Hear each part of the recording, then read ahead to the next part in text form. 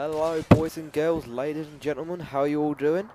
And today, this is the VG Allen, and today I have a M16 Support Moab for you guys. I'll quickly jump into gameplay before I start talking about my topic today. I have is a M16 gameplay Moab, sorry. I have a silencer and red dot running the red camo. My starting perks are, I'm pretty sure, the Scavenger Pro, Hardline Pro, and Stalker Pro, I probably think it is. And I've obviously support to run the old UAV and Blister Vest, the normal package. I won't really run support for anyone in particular. I was just doing it for a bit of fun. My friend Corner and Knob and I think Toby Barracks, if he was in the game, they were both trying to go for Moab, so I thought, you know, I might as well get the M16 up, help a bro out. And so, yeah, I was just using these. I wasn't trying to go for the Moab. I was just out the random, popped up. I thought, oh, it's quite nice. It's about a 4-minute Moab or 3:50 or something like that. Anyway, guys, enough of that. I want to get talking about my topic. I know I don't have a lot of time, but I sort of want to scratch a bit more on Black Ops 2. I know lots of people are talking about this. You're probably fed up of the topic. And I just wanted to quickly explain to you guys what you could be expecting from my channel on the day Black Ops 2 comes out. I know, how long is it now? 12 days, 11 days I think it might be. Comes out on Tuesday.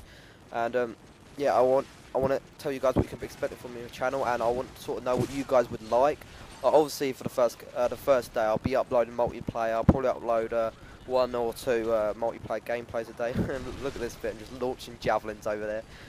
Yeah, I'll probably upload the first day 1 or 2 multiplayer gameplays. I'm not view whoring, I just want to get it out there, because hopefully Black Ops 2 will get me some more subscriber views and explode my channel a bit more, so I get known more around YouTube, so I can entertain more people during my videos. And yeah, I wanted to do sort of a campaign series, like going through all the campaign missions, doing it veteran, giving you guys sort of like tips on how to do it campaign, because I know a lot of people struggle to do it in veteran. I know it might sound a bit silly, but obviously the less experienced players struggle to do it in veteran. Also zombies, I will be uploading zombies, probably not the first day, but on about on day 5 or a week or something like that. I'm probably I'll start uploading stuff like zombies.